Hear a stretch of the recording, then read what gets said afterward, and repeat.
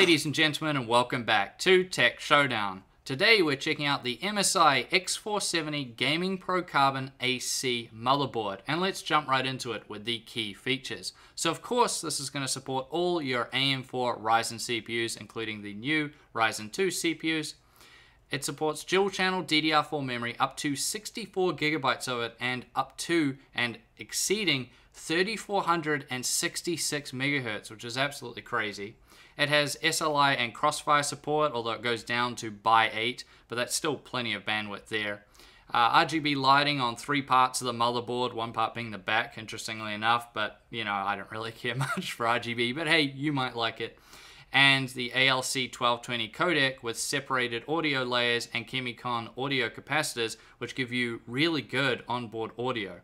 So let's look at the layout then, and we'll work from top to bottom. So in the top left there, you have the twin 8-pin CPU power connectors, which is super duper overkill for a mainstream motherboard. Seriously, unless you're going for an overclocking record, you can get away with just one just fine. Now it's also coming with a 13-phase power design with big heat sinks on top, so this was really good to see. Your standard CPU fan connector, but no CPU optional connector, which is an interesting choice to take that away. Steel reinforced RAM slots, which I've become a big fan of in recent times. A system management bus connector beside a Corsair LED connector. Your standard pump fan header and system fan header, as well as an easy debug readout, not the full one, but the more basic, you know, old school light type one. Motherboard power connector beside another fan header, and then if we head towards the middle of the motherboard, we see an SPI connector, if you manage to somehow kill your BIOS, beside another fan header. Then we get 3 full-length PCIe slots. The 2 steel reinforced ones are by 16 and by 8. The bottom one is by 4. Then just 2 PCIe times 1 slots and 2 PCIe times 4 M.2 slots. The top one has a heatsink. Now on the bottom right, we have a USB 3.1 Gen 1 header beside 6 SATA 6 ports, and then on the bottom there we have an RGB header, sort of like a case beeper, and your front panel headers. 2 more SATA ports beside them with another USB 3.1 Gen 1 header, 2 USB 2.0 headers beside a chassis intrusion header and another LED header. And then you get your final fan connector, a TPM connector, another RGB connector, and your front panel audio header. So let's go around to the back and check out the I/O, and we'll work from left to right. So we see a PS2 connector above 2 USB 2.0 ports, full-size DisplayPort, and HDMI ports. So that'll be good if you're planning on using this motherboard with an APU. The antenna connectors if you want to use the onboard Wi-Fi. Note that the non-AC model will not have this, but that's about the only difference between the two models as far as I know.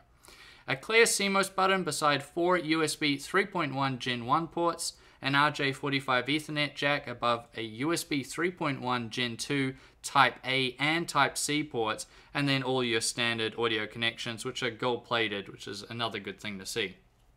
Now let's talk about the BIOS. So the BIOS itself is very easy to use, and I really like it, although more newer users might find it a little bit difficult to use, although enthusiasts like me really enjoy it.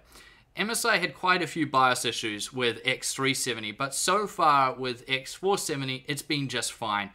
There's only the launch BIOS available right now as of making this video, but it's stable and I haven't had any issues at all. And overclocking the Ryzen 5 2600 with it has been an absolute joy, so I do really like their BIOS.